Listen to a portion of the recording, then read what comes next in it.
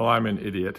I'm now correcting something that I shouldn't have had to correct, because as I was lowering my car, my 4x4 block on my floor jack rolled. I used my 4x4 block to push the car up higher than the maximum extent of my floor jack so that I can go all the way up. So when you're taking it off, you put the same 4x4 block on your floor jack, raise it up, and then you really should just lower your jack stands maybe a few clicks, not all the way. Lower the car onto that, remove the block, raise it back up, remove the floor jacks, and then lower the car all the way down instead of trying to do it all at once. I went to start the car after all the work, and the battery was dead because it had been sitting for a week. So I was just anxious to push it out, jump it with my van, and then test it. It rolled, the block of wood rolled off, and it slammed onto my floor jack right on the exhaust piece. So let me show you. I just take my shop vac right there. Now what I've also disconnected it, so it's not gonna blow dirty air into my exhaust. So this will just be clean. I'm just gonna wrap this with some dryer tape so it's a good tight fit, and turn it on and then spray it down with soapy water, and we'll go find an exhaust leak.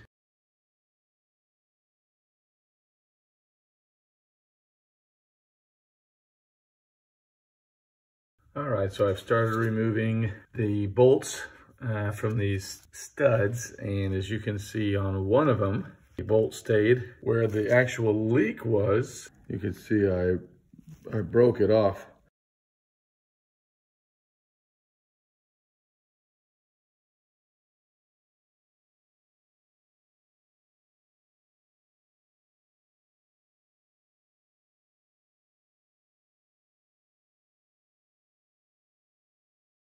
Okay, there it is, removed.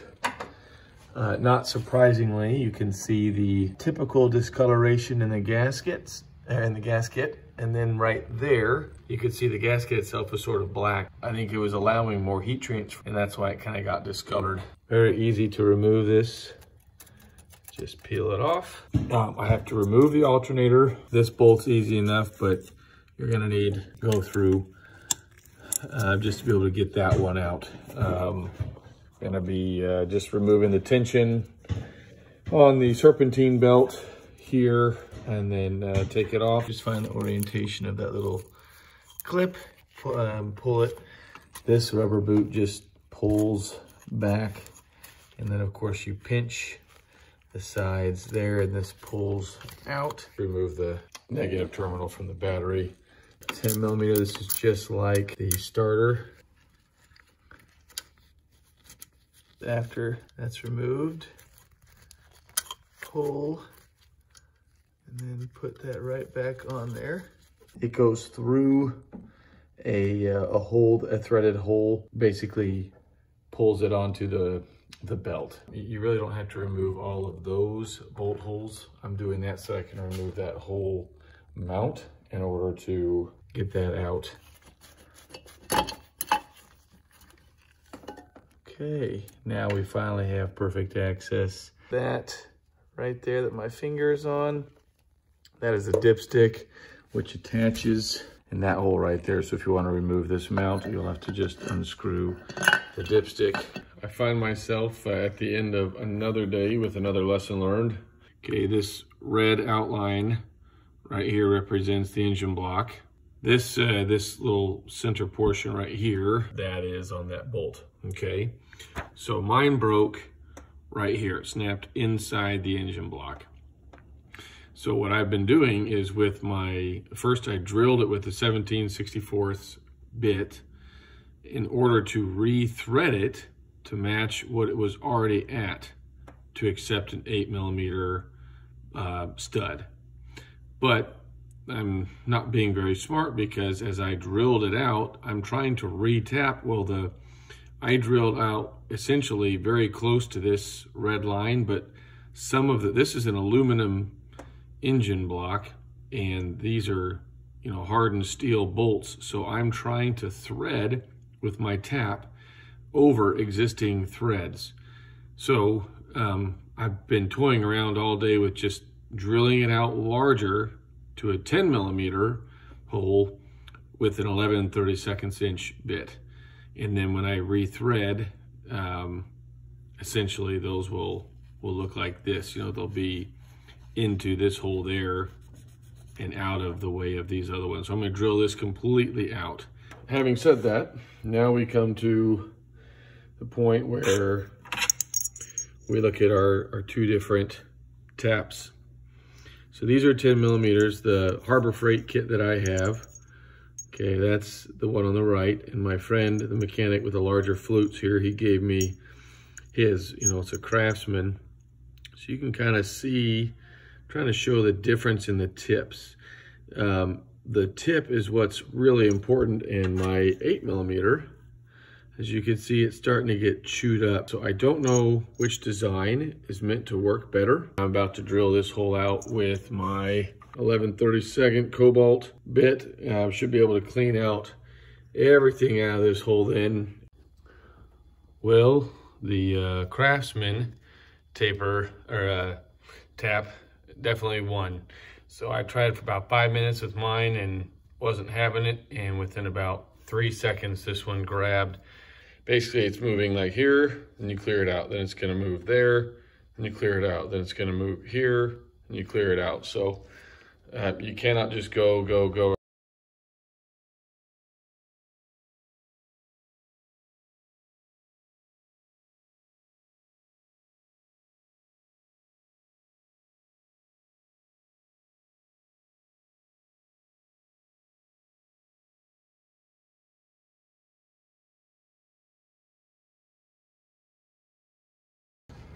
Okay, everything is successfully on and tightened.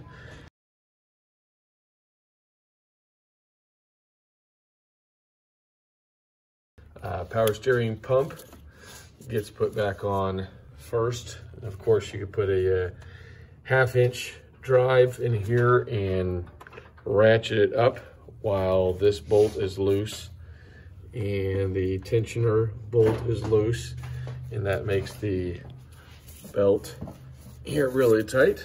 And then of course tighten that and you can let go. Put on the mounting bracket for the alternator, and then the dipstick, fingers on it, that's just a little dipstick. The alternator has this through bolt that'll go here and start screwing in there, and same drill with the tensioning bolt down there.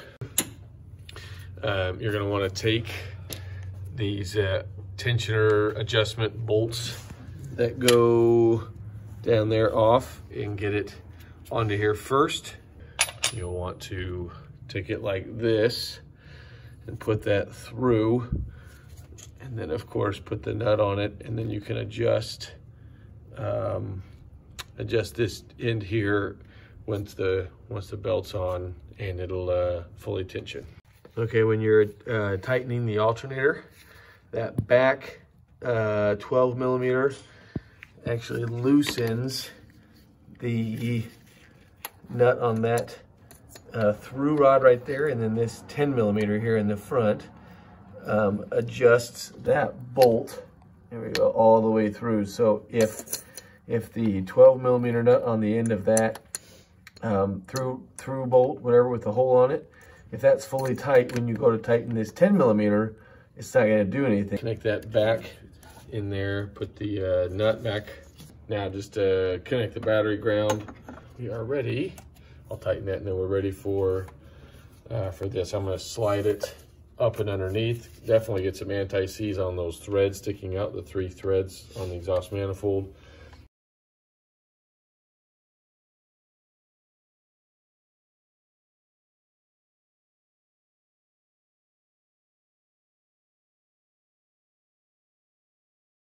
This is a Molly, however you say that. This is the new manifold gasket. I also bought a whole bunch of these studded bolts, 8x22 studded bolts that will go in here. We're going to take everything out, including the old gasket. I have high temp, the red goop, the high temp sealant that we're going to let sit for about an hour barely, and then as it firms up, then you tighten it.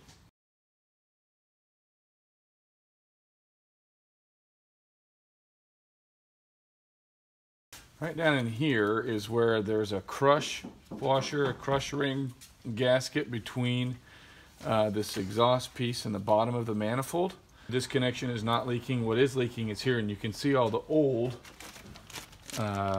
red high temp RTV silicone sealant.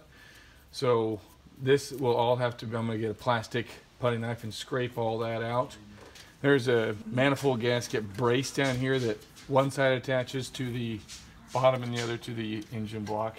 Okay, I've removed this, so now this whole thing will come out, as you can see, but I'm going to support the bottom of it so when I pull it out, it doesn't just crash down. Alright, so I just use a plastic putty knife so that if I scrape something, it doesn't scour my engine block. But you can see this burn mark clearly where the exhaust leak was still happening. We're going to take these studs off first so that I can scrape unimpeded.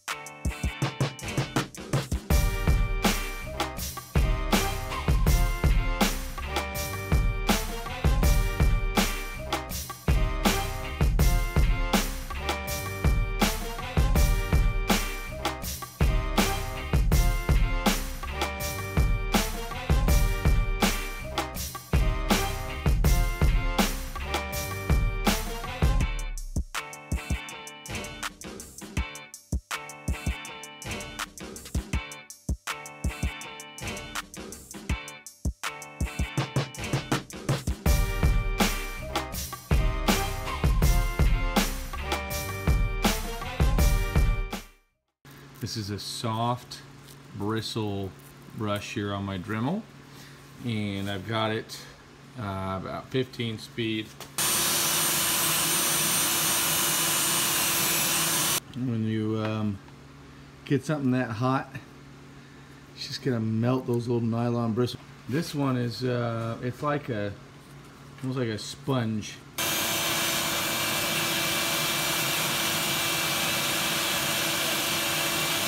But at this point, it's ready for the new studs. I'm gonna put the new studs in and prep the gasket.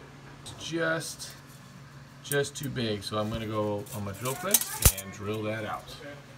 Just want to show you my method for putting these on. Put it on all the way so the nut hits that middle gap. And now you'll see it's going to bury itself, and you do not want to over tighten. Once that hits and you feel it kind of bottom, I'm going to immediately stop it and go reverse. See that, and then just obviously take that off. Alright, as you can see, the gasket is dry fit, and this time there's no buckling. This is what I should have done last time.